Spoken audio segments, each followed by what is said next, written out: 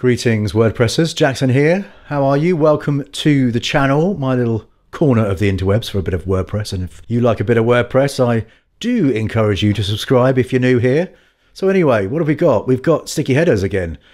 Been a while. This version is the up-to-date 2024 version of the sticky headers, with specifically aimed at you block themers out there. But to be fair, it can be used on pretty much any site. In fact, any page builder or the like. You know what we're talking about. It's a sticky header, but with that extra special sparkle where when the user scrolls down, the header disappears, and when the user starts to scroll up, the header reappears as if by magic. Anyway, in today's tutorial, it's all about sticky headers for your WordPress block themes.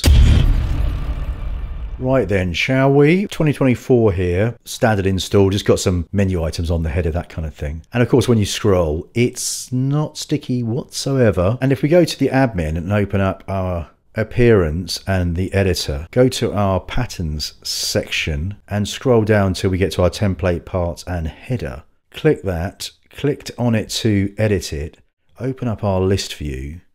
There's the group that contains our header. You'll see that there is a position option in the block editor, and there is in fact a sticky option. Save that. Why aren't we doing that? Why? Because number one, refresh. It doesn't work. And I'm not going to go into why right now, because it doesn't really matter, because we want to do a much better version of the sticky header. Something a little bit like on this second tab here. So same setup, scroll down, header disappears. Nice. Already looking a bit slicker. Scrolling down, scrolling back up. Ooh, header reappears.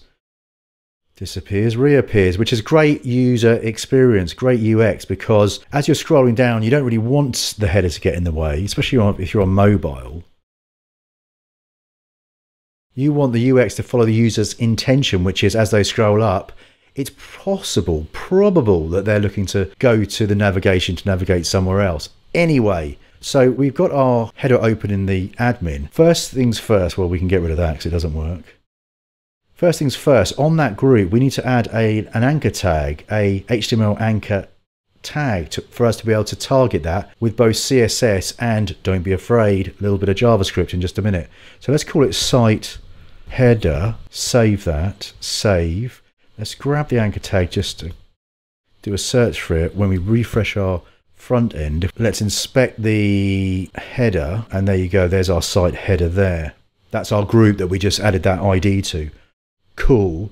Now we need a little bit of CSS to start with. So I've got a code editor open with the child 2024 theme. Let's just open that, another tab. In our appearance, I've installed a 2024 child theme because we don't want to be mucking about with our parent theme files. Card up there, and link is in the description to view the tutorial about creating a block theme child. Anyway, back to our code. We've got our style.css file here. We can add some styling to that. Let's go grab some code, and I've got the CSS here for our initial setup for this header.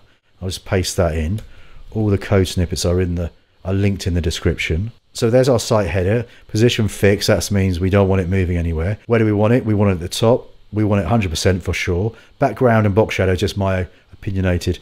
Styling, Z index, we need a high level to make sure that the header sits in front of all the other content. Remember, because all the other stuff's going behind it, and the transition is to make it look rather sexy when it's going in and out, as we saw on that demo. Right, let's save that, and let's go to our front end and give that a refresh. And yes, something's changed. Scroll, we have a sticky header. Now, if all you want is just a sticky header, you're kind of done at this point, but stay tuned for the groovy stuff. You will notice that because the header is now sitting fixed in a fixed position, the rest of the content is kind of like shoved up. So we need to sort our spacing out. Let's get back to the admin, and we'll go to our pages, and just to fix this for now, we'll go to our home page. Open up our list view, go to that first group, which is that content. We'll go to our styles tab, and we'll add a little margin top, and we'll make that something like, maybe that will do. Update that, and with a refresh, and yeah, we've got a lot more spacing like we did in the original, so all is good.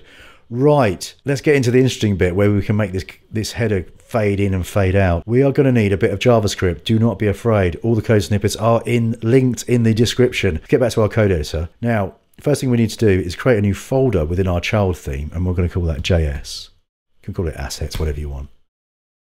And within that folder, we're going to create a new file and call it child-js.js. Doesn't matter what it's called.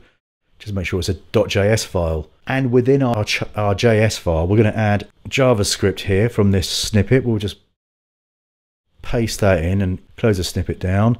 And we've got essentially a bit of code that says if they're scrolling down, hide the header. If they're scrolling up, show the header. You get me?